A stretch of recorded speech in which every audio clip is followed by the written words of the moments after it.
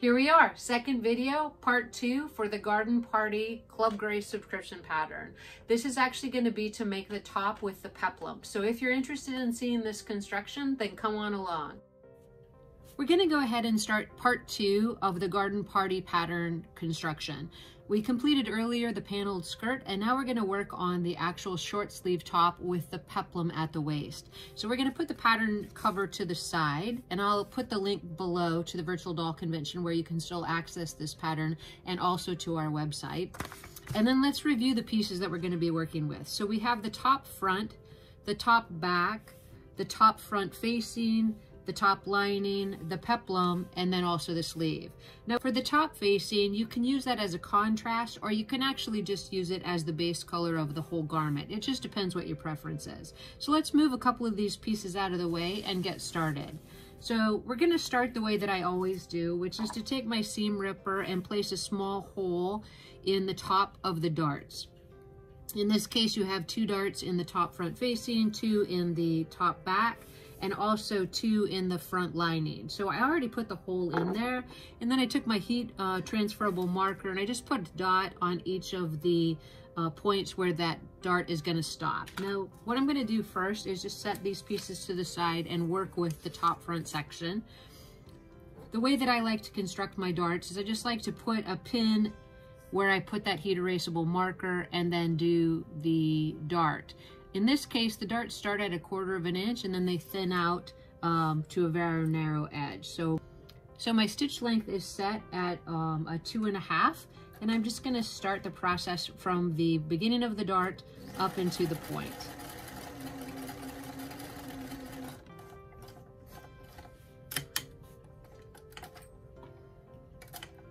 I'm going to leave those threads long enough that I can go ahead and tie them off when I take the pieces over to the ironing board. So let's go continue in that way and sew all the darts in the top.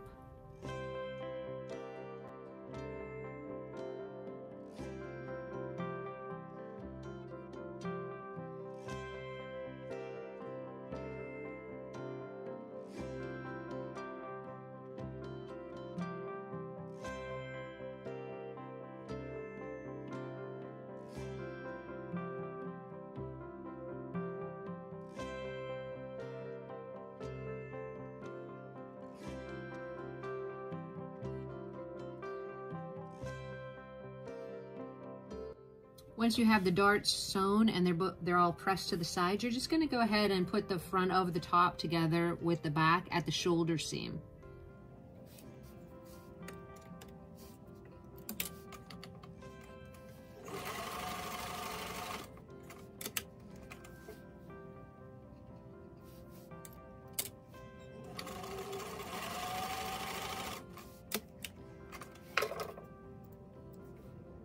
Before we take that over to the ironing board, we're going to go ahead and run a zigzag stitch on the raw edge of the sleeve cuff. I think it makes a nice finish.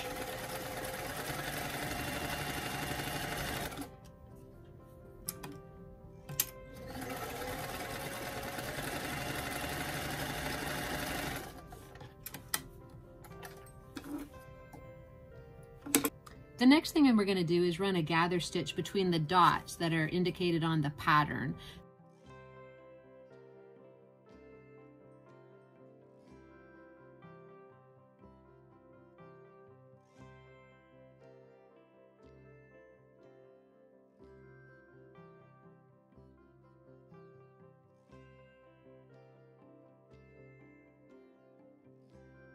Great. From there, we'll take it over to the ironing board and we'll press the shoulder seams open as well as the sleeve edge up 1/4 inch.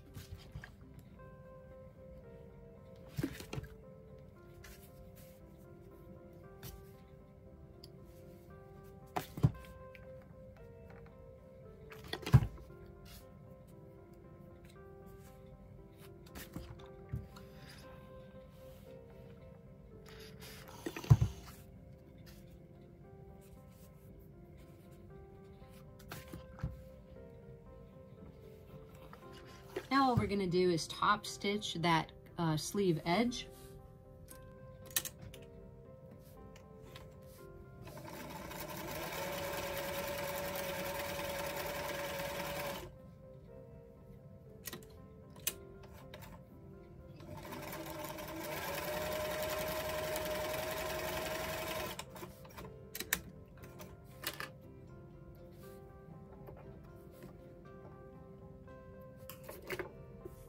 Next, we're going to just pull that gather stitch so that it actually fits into the armhole edge of the top.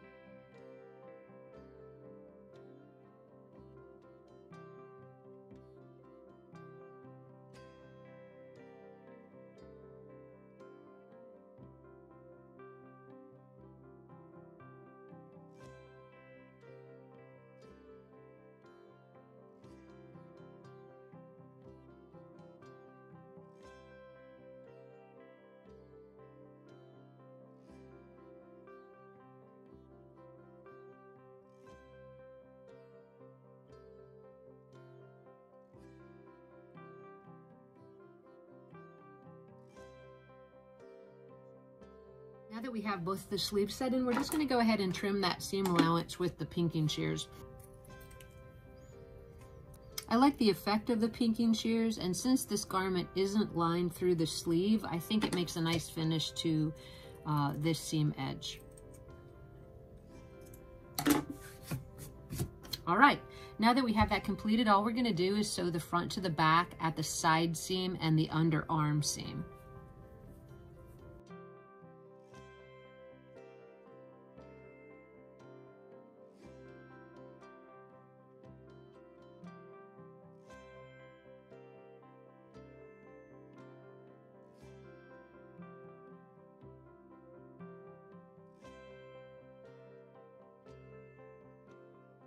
Okay, now that we have the exterior portion of the top complete, we're going to go ahead and work on some of the lining pieces.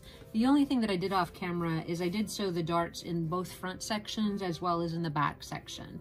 Now this is actually the top front facing.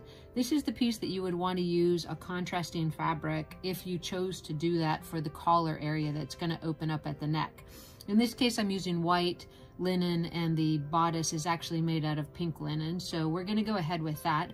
We're going to put this right sides together with the front of the top, and we're going to sew this in place. I recommend that you take a few clips into the curved edge before you sew this to the actual front pieces.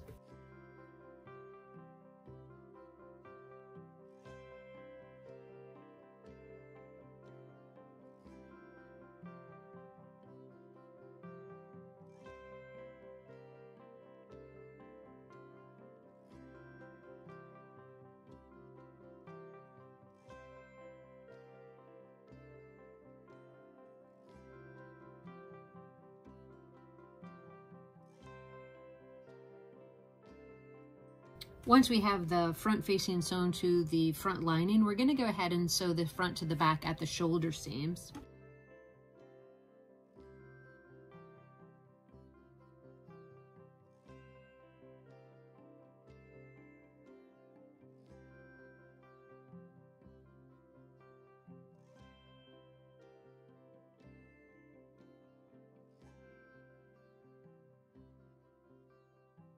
The next step is going to be to go ahead and run a zigzag stitch around the armhole edge opening of the lining. That's just to give it a more finished look since it doesn't have an actual sleeve lining to the garment.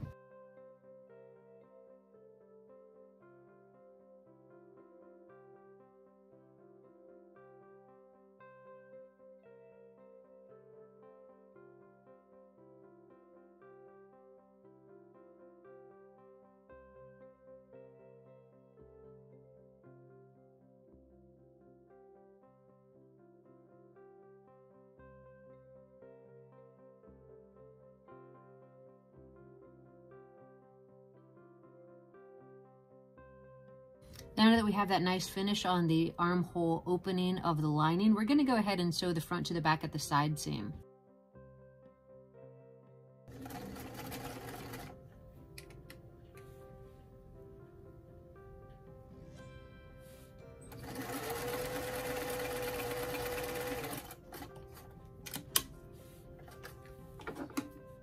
Now we're going to prepare the peplum. So what we're going to do is we're just going to pin the lining to the actual peplum. We're going to sew down the front edge and around the long side of the circle.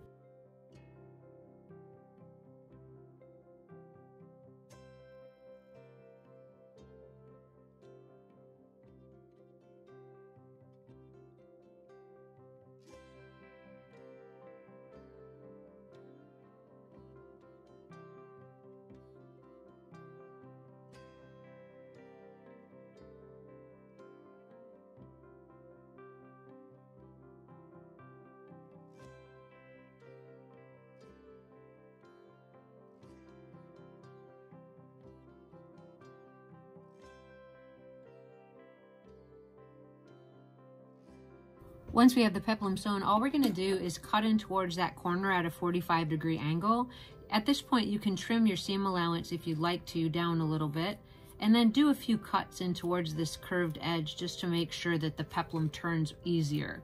Then we'll take it over to the ironing board and we'll turn it right side out and get a nice crisp press on that edge. At that time, we'll also turn up the edge of the lining 1/4 of an inch, and we'll come back to run a gather stitch across the top edge of the peplum.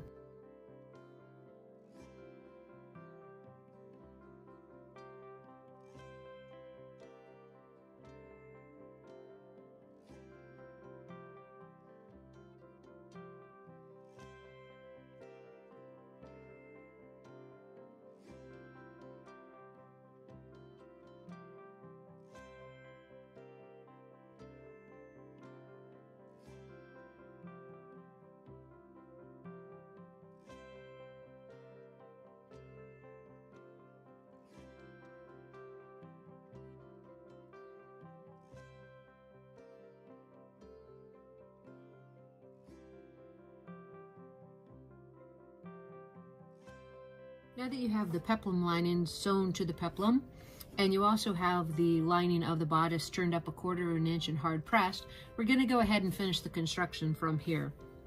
The first thing we're going to do is we're going to run a gather stitch along the top edge of the peplum, and sometimes I use just a single stitch, but in this case, because it's a double layer, I'm going to use a double gather stitch to make sure I get a nice even gather all the way around the front of the top. So let's do that now. And when I do a gather stitch, I'm running it really close to the edge. It's probably about 1/8 of an inch from the edge for the first stitch, and then as close as I can get without running over that seam with the second stitch. And I like to run it at about 4.5.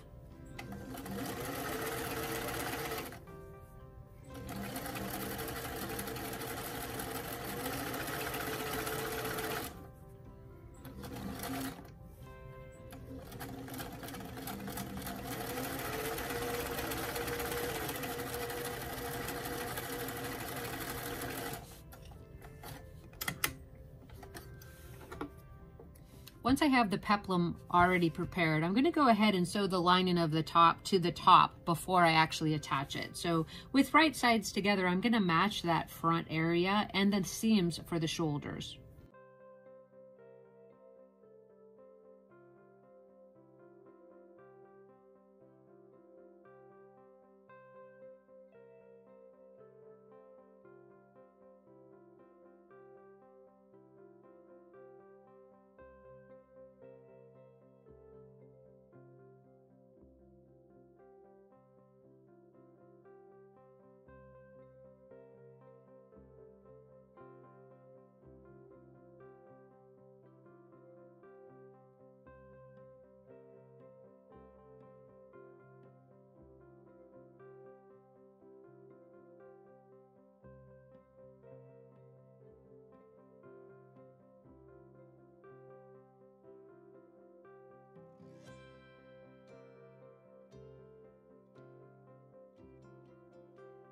Once we have the lining sewn to the bodice, before we do anything, we're just going to double check the back side and make sure we don't have any weird tucks or any puckers that we weren't anticipating, and it looks pretty good. So we're going to go ahead and just clip the seams and also the corners at the top of the collar, which are here, cutting them in at a 45-degree angle, but not too close to the seam.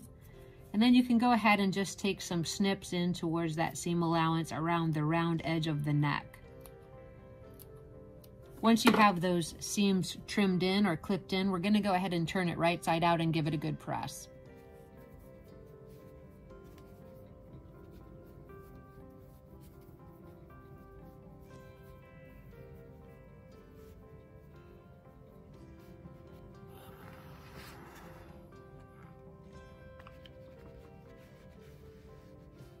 Okay, now that we have the garment generally constructed, what we're going to do is attach the peplum. And the way that we're going to do that is we're going to identify the center back of the top and the center of the peplum and pin them together, their right sides together first.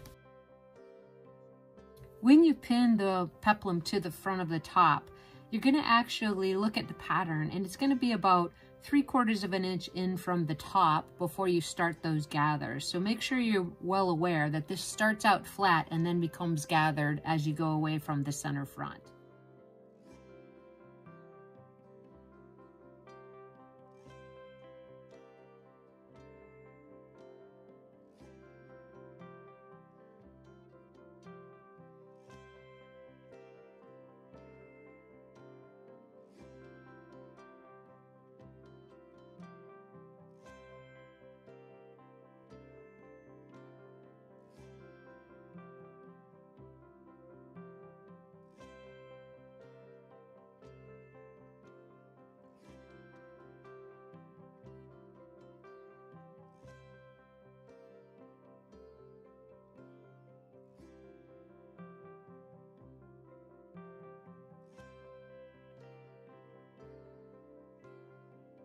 Once you have the gathers all sewn in, you're going to go ahead and just check the front of the garment to make sure that it all worked out well for you.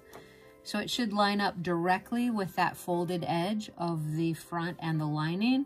And then just kind of walk yourself around to see if it worked out to the other side, which also should line up with the front edge of that lining. So it looks good so far. What we're going to do is we're just going to press this seam allowance up into the garment, and then we're going to be able to pull the lining down where we've already turned the edge up and finish that waist edge. Once you've had a chance to go ahead and press that seam allowance up from sewing the peplum to the bodice, you're going to go ahead and take the lining and press it over that seam and go ahead and catch it with some pins, and then you're going to just hand stitch the lining to that seam allowance, and that's going to finish the inside of the top. So let me go ahead and do that now, and then we'll go ahead and try it on Grace and see how it's looking so far.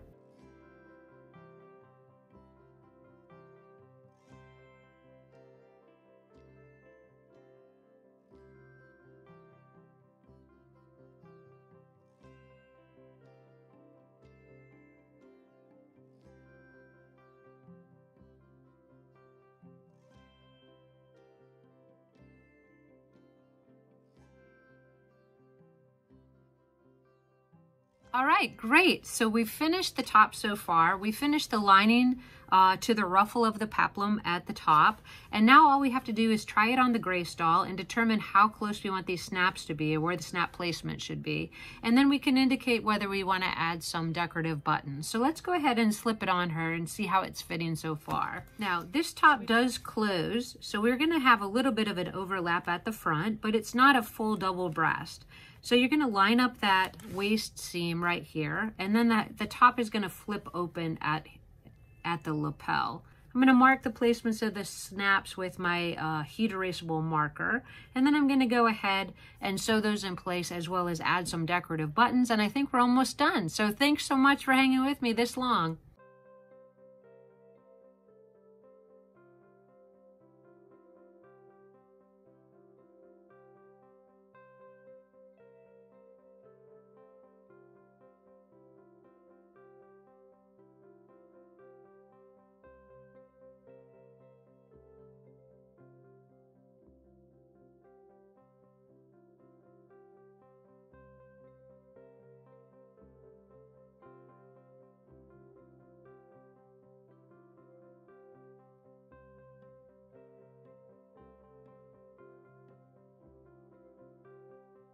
Fantastic. It looks like we've completed another outfit for Grace. This was part 2 of a 2-part series for the garden party pattern for the Club Grace subscription, and we finished it for today. So I think it turned out pretty great. Let's go ahead and get Grace a pair of shoes and maybe a handbag and see how the final outfit turned out.